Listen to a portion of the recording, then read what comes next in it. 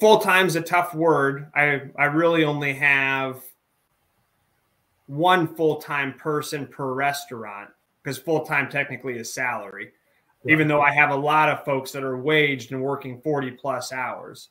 We'll go with a manager. A manager is probably the better way of being able to identify a benefit package. And really, that's what I want. For me, I don't want a person to be a crew person for their whole life unless they're really only looking for a few hours and have some limitations. But being at a manager level, we're able to pay at a higher rate, and my benefit packages get more significant. So I contribute to health insurance, have outstanding dental, vision plans.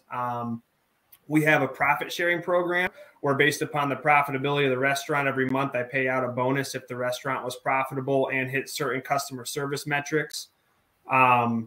We have a tuition assistance program, which is kind of part of answering the question about how do we help with progression.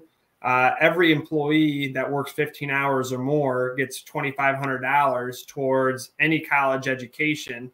And that's not just one time. As long as they're an employee and still seeking college tuition and have an active tuition bill, like for a semester, we will contribute up to $2,500 a year for that to help with their progression.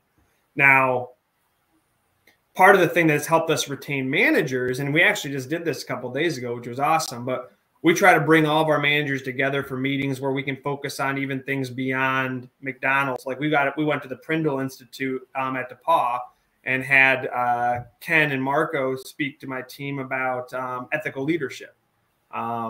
And I look at that as enriching their lives outside of just the McDonald's.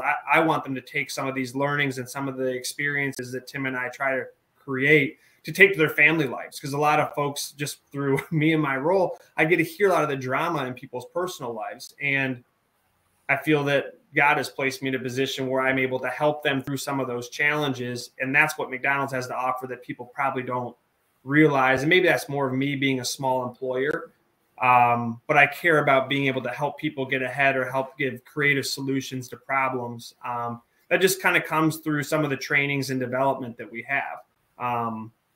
McDonald's itself has extremely good training programs too, where we have online classes, in-person classes to give them resources, where I'm sending them to Indianapolis to stay a night or two and then have training from McDonald's professionals and educators to be able to give them the resources they need to be successful in their role as well.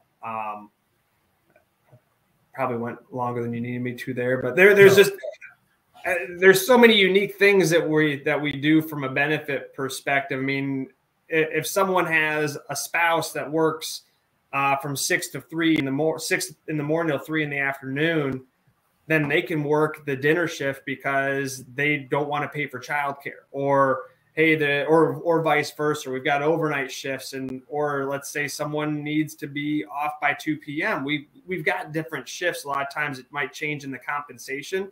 But that's one of the beauties that we have too, is that we can be we're a flexible employer that creates more opportunities that kind of meet individual needs.